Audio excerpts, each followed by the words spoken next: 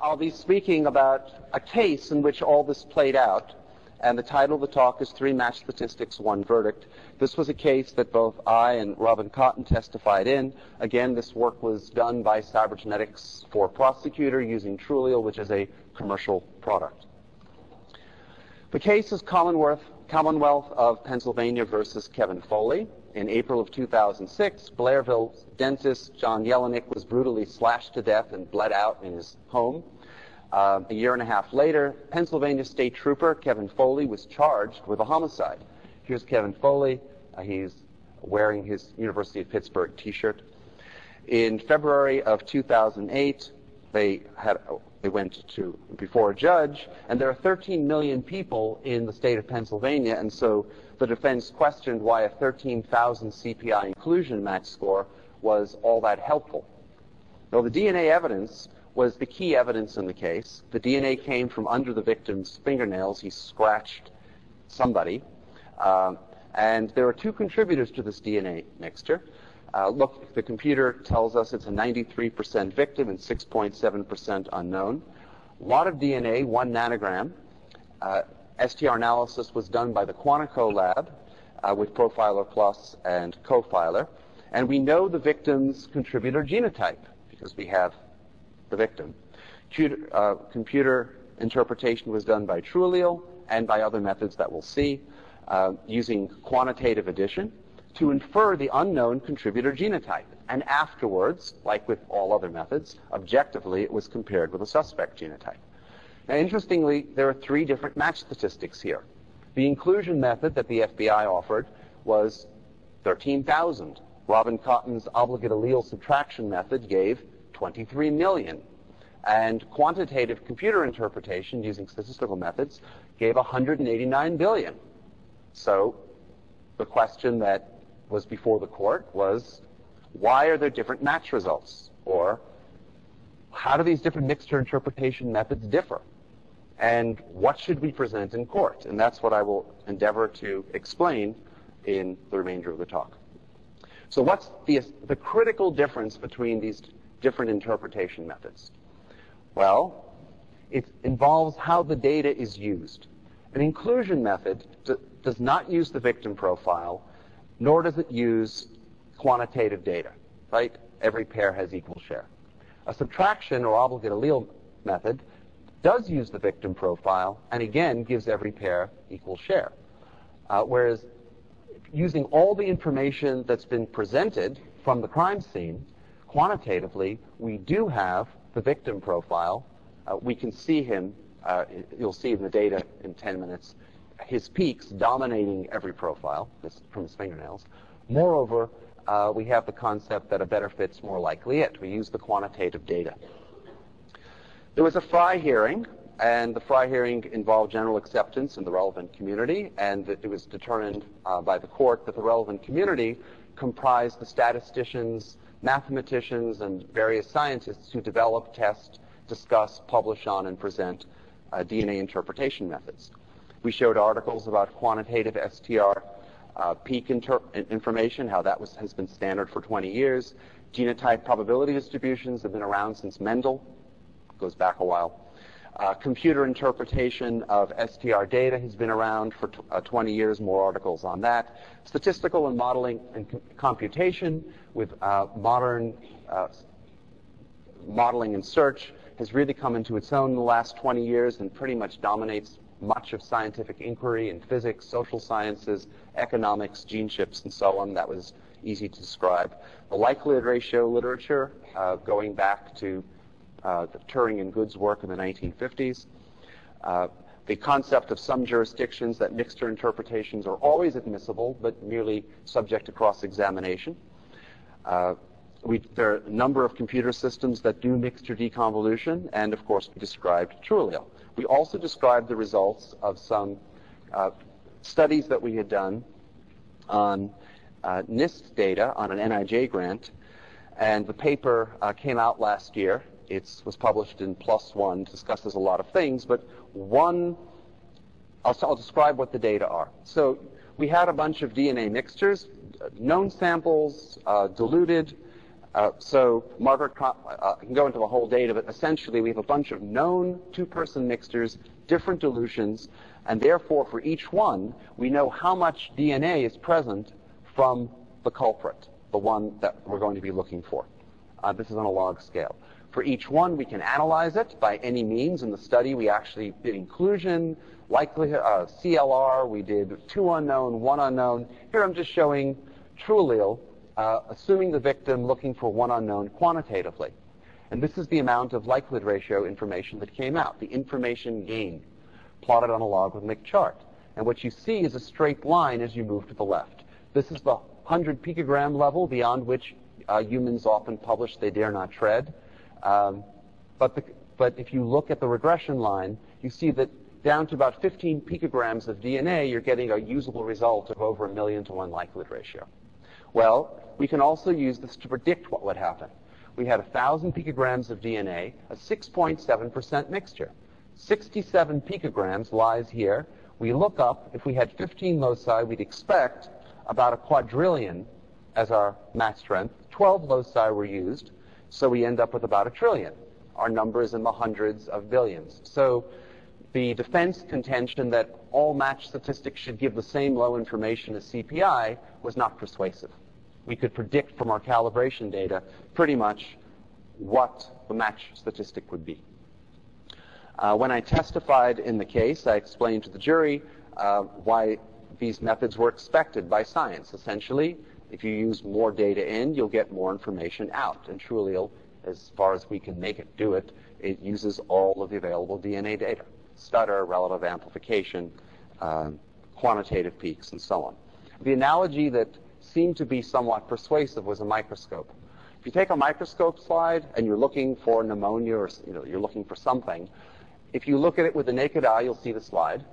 If you're looking at it with a magnifying glass, maybe you go on to the next level with the victim, you'll see a bit more. And if you use the appropriate microscope, you'll diagnose the bacterium and know how to treat the disease. So all the computer's doing is it's providing a better microscope on the same data. So here's some data. All these pictures are snapshots from the true allele interface. For the mixture weight, we see its probability distribution. Here it is. It's centered around 6.7% with a standard deviation of about 1%. There's some tables that confirm that. This is the inferred genotype. What you're seeing is that each locus is a probability distribution of the 100 or so possible allele pairs which were most probable. Some have a probability of about 1. That's because they're 4 allele cases. It's easy if you have the victim to get that answer. Others are less informative, and others look a little more diffuse. As we'll see, compared with inclusion methods, overall it's much more informative. But no match has been done yet. This is the same inferred genotype from the data that you could then take and match against a population of suspects of 10 million convicted offenders, or you could compare it against one suspect in the case. It's objectively inferred without knowing what the victim is. This is the match information that you get at every locus. Black means that it's positive. This is on a log scale, going up 10 and 100. And you see it's positive in every case. And because it's logarithms, you add it up, and you get about 100 billion.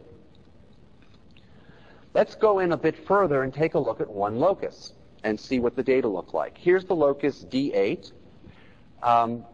Towering over everything else is the victim's profile. He's 93%. And there are, at alleles 12 and 14, that is his genotype. Now down here we see some other low-level events. These might be stutter. The one at 15, probably not stutter. It's probably something real. And any obligate method would say, well, that 15 has to be there. So there's an explain interface. It's nice when computers can explain their thinking visually. So here, you can do what-if analyses. But here we see in gray, this is the genotype of the victim, 12, 14 at 93%. These little blue guys you can move around wherever you want, and then a pattern will get generated from that using statistical modeling that accounts for stutter, relative amplification, degraded DNA, and so on. When the hypothesis of 12, 15 is put in, we get a pattern that very closely, shown in gray, matches the data shown in green. other patterns that are possible, maybe a homozygote at 15. When we do a likelihood comparison, which we can do in the report interface, we see in dark blue the quantitative likelihood. A better fit's more likely it. 90% of the probability ends up at 1215. This is inclusion. We can upload anything into the system, including what inclusion would have done, so I'm showing it to you. It dissipates its probability over 6 possible allele pairs constructed from the 3 alleles, following identical inference but a different rule, a different philosophy. Every pair gets equal share. And in that process, you see the reduction of the probability from 90% to 17% when you don't place more definite belief based on the data, but instead try to be fair. Notice that these 3 out of the 6 don't include allele 15, which any obligate review would want to. This is what a report looks like generated from the system.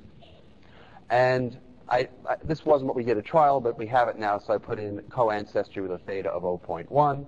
And the likelihood ratio at each allele is the probability after divided by the probability before. And we can see that with D8.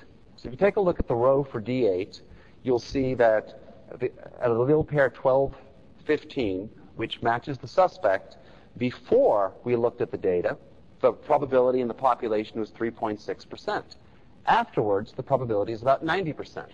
90% divided by 3.6% is a likelihood ratio of about 25. That's the likelihood ratio.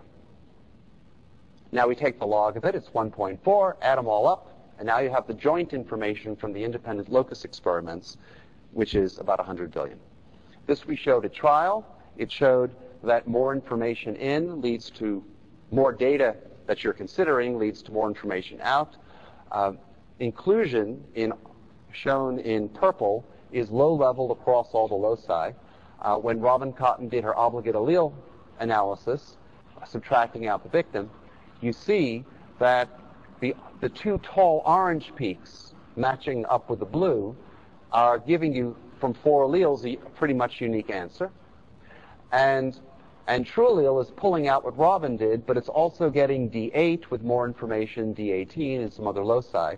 And in the end, you go from 4 orders of magnitude of the 10,000 of inclusion to 10 million when you consider the victim, to another 4 orders of magnitude to 10 to the 11th, or 100 billion, when you use quantitative information at all. So what did we learn from the case? Well, this was an objective review that never saw the suspect. It was easy to testify about in court. One of the reasons it was easy is we always had genotypes. We could point to the genotypes, show the data, Robin did this, we did this. The concepts of information gain and of how much data goes in and how much information comes out was quite understandable to the judge and the jury. This, by the way, was not a sophisticated Manhattan jury. The jury was located an hour and a half of Pittsburgh. I don't know how sophisticated you think Pittsburgh is, but one step removed. The defense attorney kept saying there's no precedent. Well, now there's precedent. Computers that do this stuff have been admitted into evidence and testified to. The key thing is that it's not creating anything that isn't there. It's merely preserving the identification information that's in the data. We know the victim's profile. We know the quantitative peaks. They're all there. And perhaps the greatest lesson learned was that presenting multiple match statistics to the jury was fine. We didn't decide for them. He did it. We didn't decide for them some binary decision of inclusion or exclusion. What was presented were 3 different likelihood ratios, CPI, obligate allele, and quantitative, each based on certain assumptions that were easily explainable to a jury. So what's the verdict? Well, after Kevin Foley valiantly testified in his defense, there was still one piece of physical evidence that didn't jive with the story, that he wasn't there. As the prosecutor said, it was the DNA. He scratched his assailant, and he captured his DNA. We described this. There's a newsletter that we have that talks about this case in more detail if you want to see it. So the verdict of the having seen likelihood ratios of like 100 billion of the jury was he was guilty of first-degree murder. And now, as a forensic science community, You've looked at the studies we've done with likelihood ratios of quantitative to non-quantitative of 1,000,000 or 1,000,000,000 to 1. You've seen cases that are coming out. And the ultimate verdict is going to be decided based on, I hope, likelihood ratios and objective information. What are the most informative methods you can use to reliably process your evidence with efficacy and reproducibility? But the verdict's up to you. I can't decide that for you. Thank you very much.